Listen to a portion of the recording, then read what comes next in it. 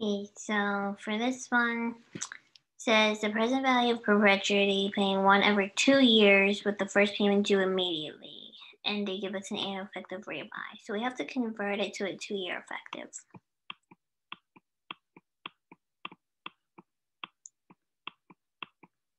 Right?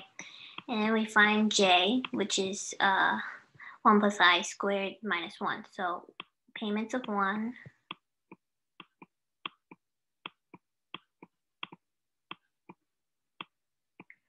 Right? And then also says that it's payments are due immediately. So we're going to use the law of perpetuity dues plus 1, right? That means that we will have to add 1 to denote that. Should equal to 7.21.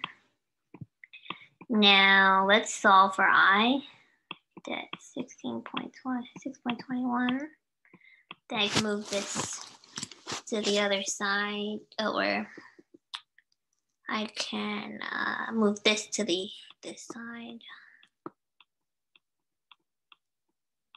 Whereas I can move this part to the other side, so I could do 1 over 6.21. Right now I'm gonna add 1.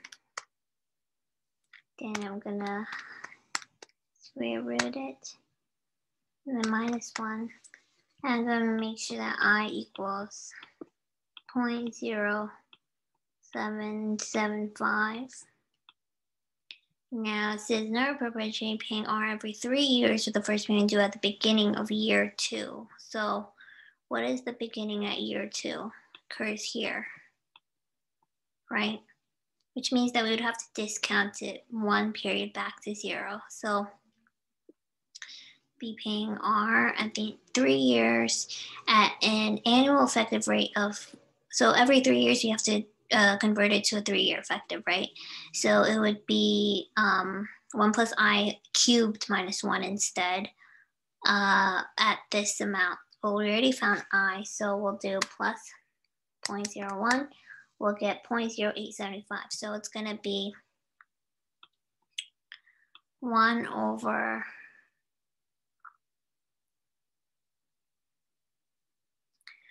1.0875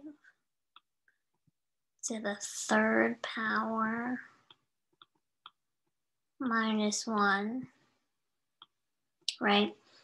It's also saying that payments are occurring at the beginning of every year, right? So plus 1.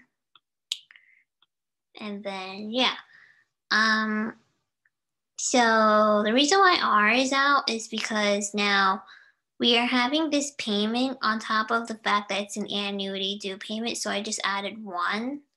And so payments are not just 1 anymore. They're denoted R. So R will apply to this whole equation. So we'll have to take R out.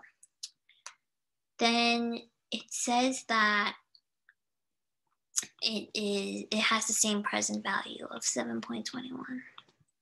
So let's solve, right? So we'll do 1.0875 to the 3, right, minus 1. We're going to get 0.286, right, plus 1, 4.4965.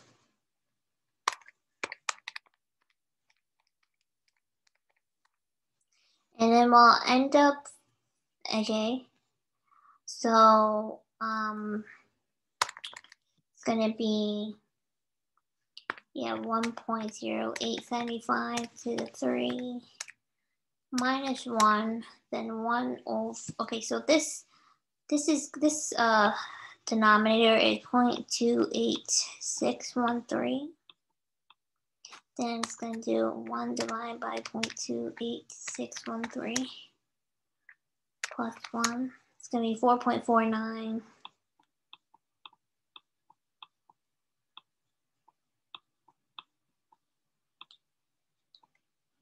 All right, and then now we're going to move this to the other side. So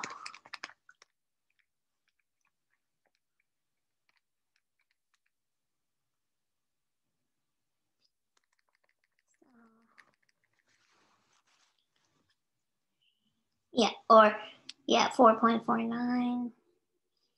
Yeah, so once we solve it, we'll move it to the other side.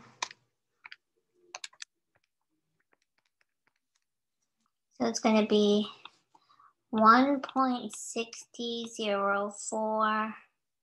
But we also mentioned earlier that first payment is due at the beginning of year 2. So we always have to discount back, right? So by V, right? So if it's only discounted by 1 year, we're going to discount it by the effective of